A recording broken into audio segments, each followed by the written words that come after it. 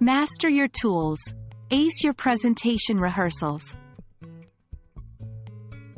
Hello, everyone. Today, we'll be focusing on an essential part of rehearsing for any presentation: practicing with your presentation tools. Remember, your tools could be PowerPoint slides, laser pointers, or even your own body language and voice.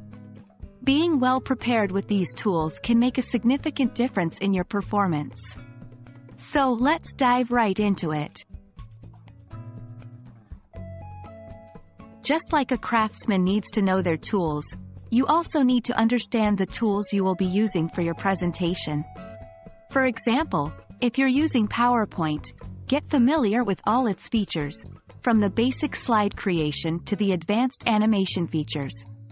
If you're using a laser pointer, understand how to use it to highlight key points without distracting your audience.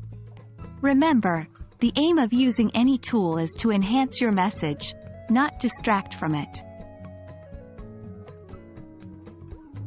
The next step is to start practicing with your tools. Set up a mock presentation area where you can rehearse with all the tools you plan to use. This could be in front of your computer, or in a room similar to the one where you'll be giving your presentation. If you're using slides, practice the transitions, clicking through them as you speak. If you have a laser pointer or a clicker, get comfortable with handling it. Make sure your body language and voice are in sync with the tools you're using. The more comfortable you are with your tools, the smoother your actual presentation will be. An important part of rehearsing with your tools is to simulate the actual presentation environment as closely as possible. This includes understanding the spatial layout, anticipating any potential technical issues, and even the timing of your presentation. Ask questions like, will you be standing or sitting? Will there be a podium? How large is the screen for your slides? Answering these questions and practicing accordingly will help you be prepared for the actual presentation. Finally, consider getting feedback. Rehearse in front of a friend or a family member, and ask for their input. They might notice something that you missed or give you insights about your use of the presentation tools that you hadn't considered.